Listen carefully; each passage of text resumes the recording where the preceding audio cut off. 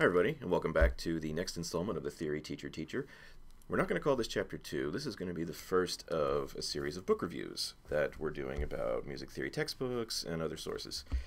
And I'm going to start with an unusual one today, but it's a book that's very near and dear to my heart by a composer who's very near and dear to my heart, and that's Vincent Persichetti and his book, which was kind of a landmark when he published it. It is 20th Century Harmony.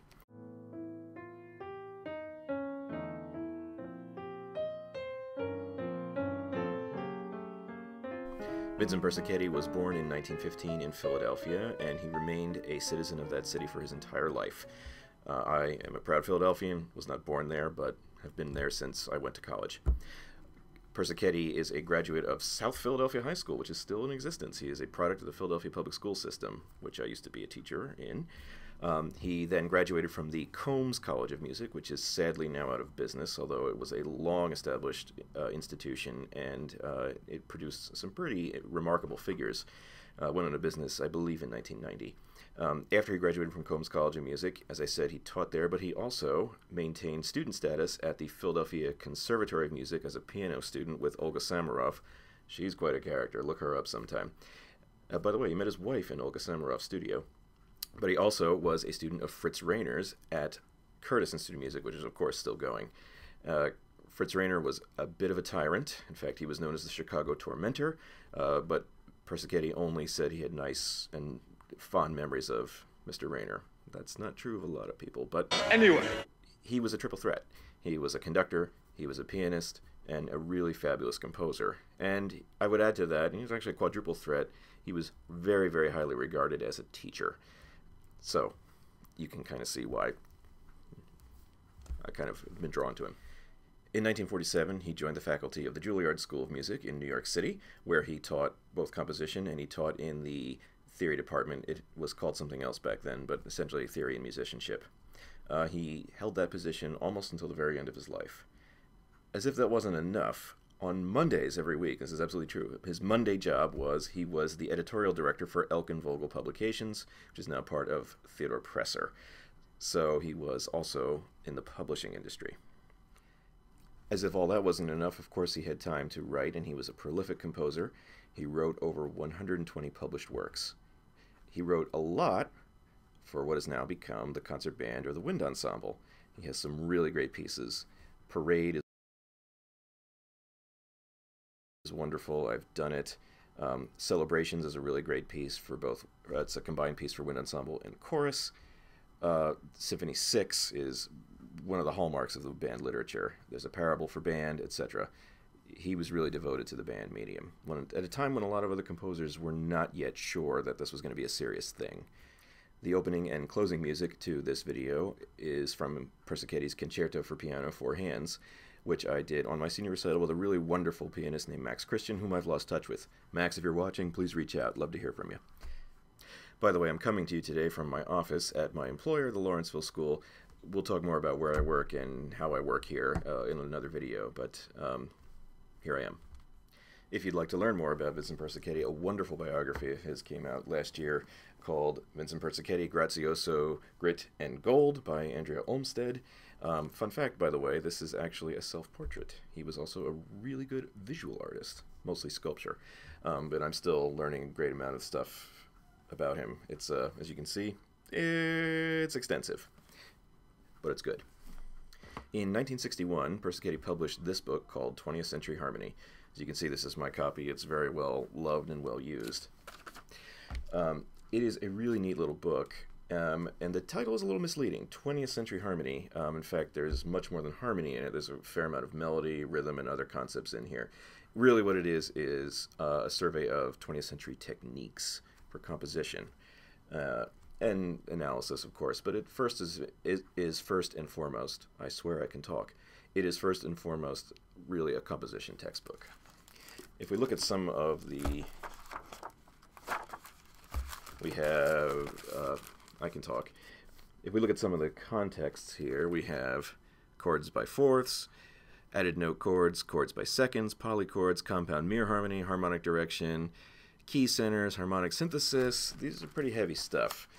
And actually the first few chapters I find particularly important. One is intervals, one is scale materials, and one is chords by thirds. In particular, the second chapter is really good because the first thing he presents is not the major and minor scales. He presents the diatonic modes as source. And it's pretty neat. In fact, I would say it's the best presentation of the diatonic modes that I have seen in any textbook. He doesn't cheat and just, give the white key modes the way a lot of textbooks do, especially as an afterthought. No, he presents them very much as they're all equal, and in fact, they can all be in any key center. A great thing to reinforce. And if you look here on this first page of scale materials, I'll give you here we are, Ionian, Dorian, Phrygian. Of course, unfortunately, there's a page turn there. But you can see he also has some transposed to C for comparison, and you can go from there. He talks about primary and secondary triads within modal writing, tendency tones, characteristic flavor, how to mix and use them. It's pretty good. As far as modality goes, this is about the best you're going to get. Another thing for the teacher in you, there are wonderful, he calls them exercises,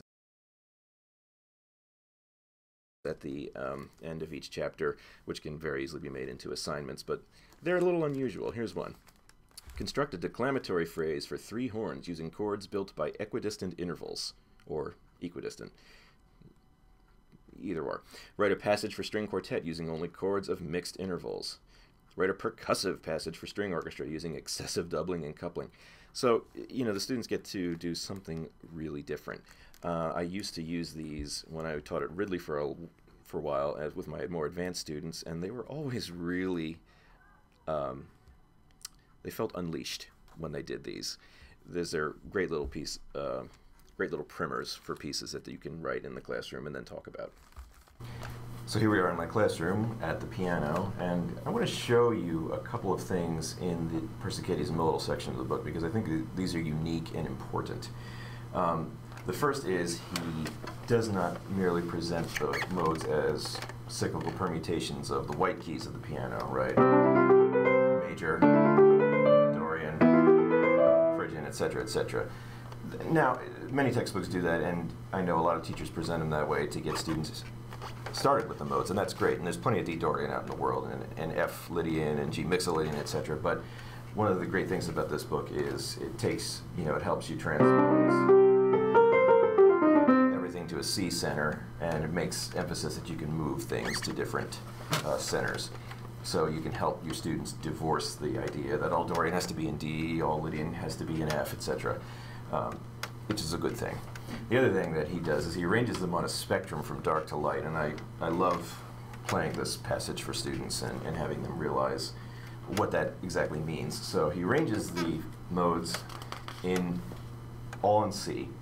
Starts with Locrian, then Phrygian, then Aeolian, then Dorian, then Mixolydian, then Ionian, then Lydian, and as I said, on a spectrum from dark to light. So usually when I perform it, I'll play tonic notes so that they can get that in their head, and then usually with pedal.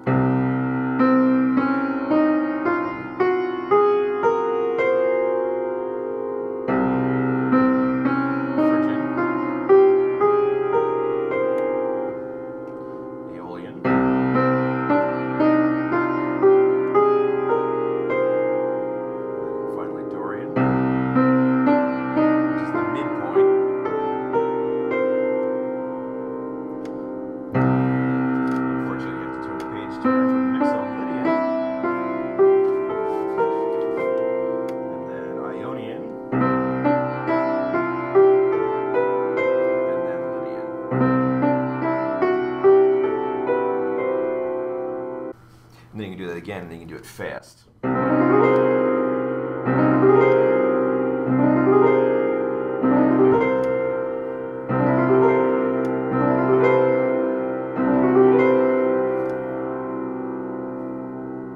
Dark to light.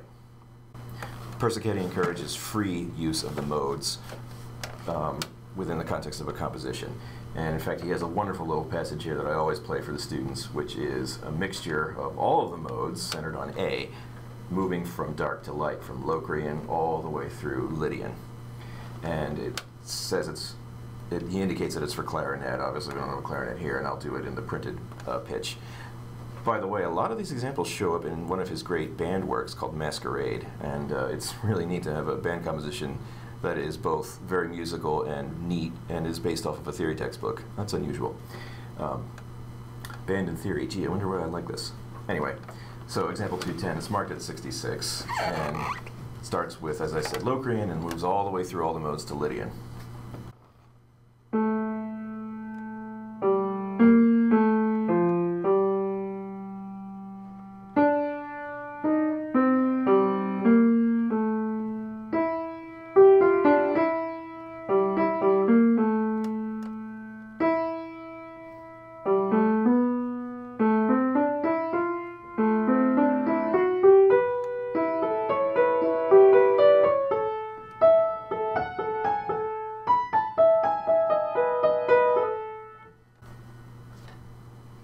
Not much of a crescendo, I apologize, but there it is. A passage moving from dark to light through all the modes. It's pretty neat. Another thing I really like about this is the fact that he approaches old materials in a new way. In fact, we only need to go chords by thirds, and there we have triads. All of us have beaten triads to death, but he talks about them in a slightly different way here. He talks about their relationship within each other, how to move through different cycle of fifths patterns, cycle of second patterns, etc. So even a concept as stale as triads in a theory textbook is given new treatment here, and it's really great. Of course, every book is not perfect, and this is no different. One of the greatest drawbacks is its publication date. It was published in 1961, so some of the post-1960 trends in music, they're not going to be in here. There isn't anything on phase music, there isn't anything on minimalism, etc., and some of the other stuff. It just wasn't a thing yet. The other great drawback, and this one he caught a lot of heat for when it was published, serialism is really only given a teeny little treatment here towards the back, and in fact it is not strict serialism. This is not the serialism of Arnold Schoenberg, although it has roots in there. He talks about, you have to look really hard to find the word tone row. In fact, he talks about melodic sets and things like that, and he talks, here's one, melodic set with identical notes. Ooh, big no-no for Mr. Schoenberg. But he talks much more about, and he admits right off the back, it's free serialism. So it's serialism with a flavor of Persichetti, or Persichetti with a flavor of serialism. Your choice. The other great drawback about this is it assumes a very high level of basic musicianship. This is not your book for your Foundations of Music class. It might very well be your book for an advanced unit, series of students. If you have a student who is interested in doing a composition independent study, this is a great place to point them.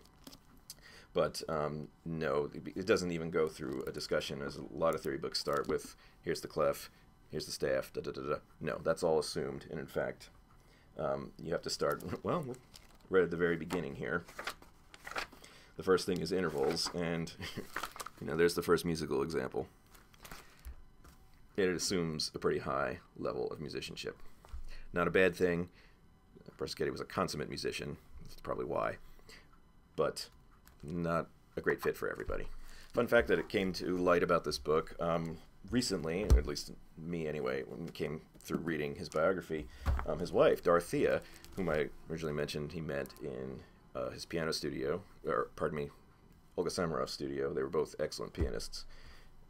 She wrote a lot of the prose for this. He wrote all the musical examples. She wrote a lot of the words. Apparently she was a better wordsmith than he was. Speaking of the musical examples, all of them are his. That can be seen as a drawback, and of course when it was published he took a little bit of heat for that as well. However, at the back of each section is a unit on source material, and in fact almost none of those examples are his. Here, for example, is the one on polychords. You can see here's Bartók's Sonata number 2, which publisher to look at and what page, and you can find these concepts. So they're almost treated as afterthoughts in the book, but they're really actually quite important. You can go into the canon of literature and show your students. So that's Vincent Persicchetti's 20th Century Harmony. I'd like to close actually with the first opening in it, which has become somewhat infamous but really famous, and you can probably see why. This is how it opens. Any tone can succeed any other tone. Any tone can sound simultaneously with any other tone or tones, and any group of tones can be followed by any other group of tones, just as any degree of tension or nuance can occur in any medium, under any kind of stress or duration. Successful projection will depend upon the contextual and formal conditions that prevail and upon the skill and the soul of the composer. Wise words to all of us. So, as always, keep being musical, and I will see you soon.